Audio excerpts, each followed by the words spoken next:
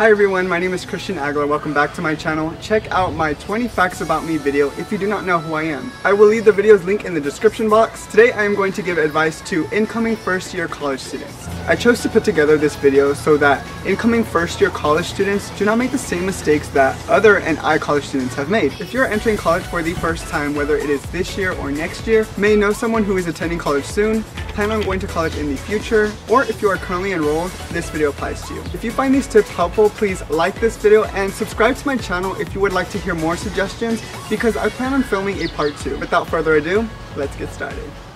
Let's go. Make several counseling appointments. Do not just settle for one counselor's point of view. Hello, Christian Aguilar. Please take a seat. Hello. Thank you. What can I help you with? My career goal is to become an engineer, but I do not know what career path I should take.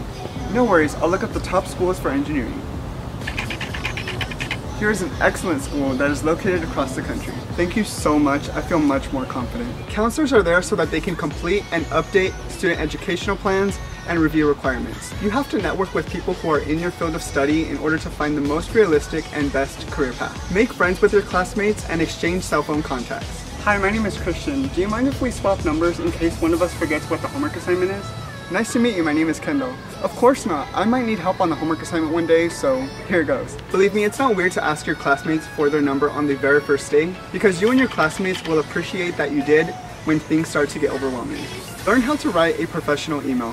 Do not simply send an email to your professors without a subject. You have got to revise it. Take a communication course. Taking a communication class will help you break out if you are shy. It will also help you organize a speech, learn how to use PowerPoint, and form an outline.